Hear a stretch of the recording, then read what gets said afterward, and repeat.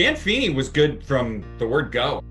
Dan Feeney is a guy who opened up a lot of holes for a lot of good running backs. The thing I remember about Feeney is it was his freshman year, and we're there at camp and kind of got that 10 minutes or so off to the side with Kevin Wilson while things were getting going.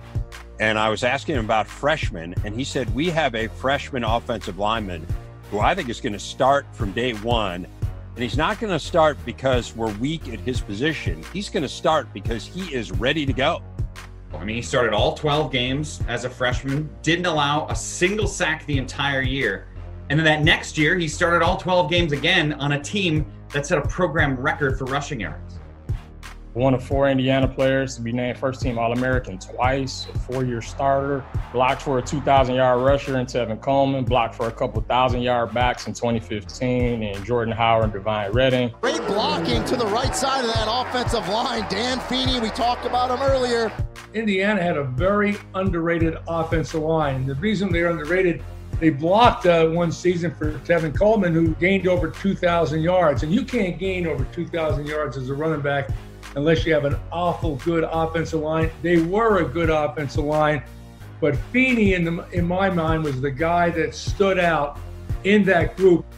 Here's what made Dan Feeney so good. They used to pull a lot of linemen and demand that their linemen also get up to the second level.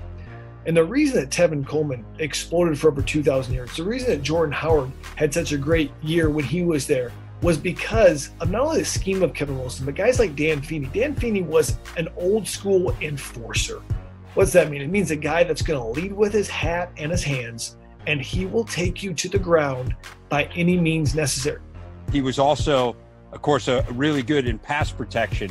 But just overall with Dan Feeney, I think the thing that stood out to me is he was ready to go from day one.